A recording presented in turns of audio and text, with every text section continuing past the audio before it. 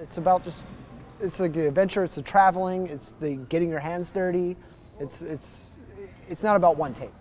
They're at flea markets or at junk stores, you know, the weirdest places, the dustiest, dirty places, Craigslist weirdness constantly, because we're passionate about going to find VHS. My name is Ryan Disney. I created Tape Eaters. First year was in Dayton, Ohio in 2012. And then second year, it started in Ann Arbor, and we just continue to have it in Ann Arbor, and it's the third year now. Nate, who's kind of my partner, was like, just bring it to Ann Arbor, I have a storefront, we could do it there, and it was free. And I was like, no problem, let's do that.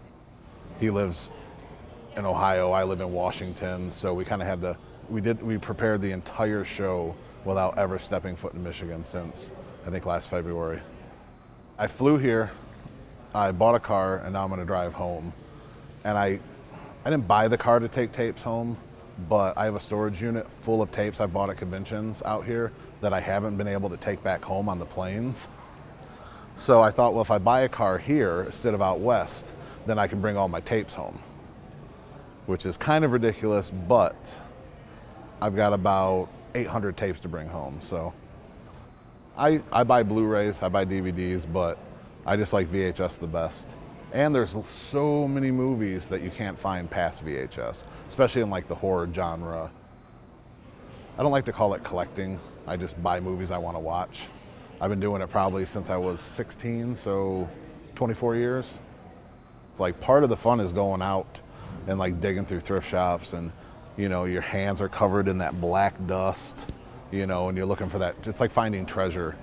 You know, you're going through a bunch of like 25-cent copies of Jerry Maguire, and you pull out like this really rare horror film you've been looking for forever.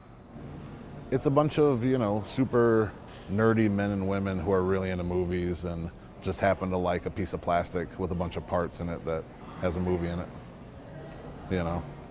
To me, it's way more artistic than I think, you know, it's super creative. Like what these guys are doing, they're making their own tapes, they're making their own artwork to go with the tapes. You know, what Nate and I have done as far as just like promoting the show, it's a lot of just creativity. It's a lot of just creating an art, and that goes hand in hand with it. And yeah, it's all for VHS tapes that were from the 80s or whatever, but you know, if you go and just look at what the posters that people are making, to me, that's what gets me more excited than just finding like some $15 tape. It's a lot of people come together to create a bunch of stuff for this reason.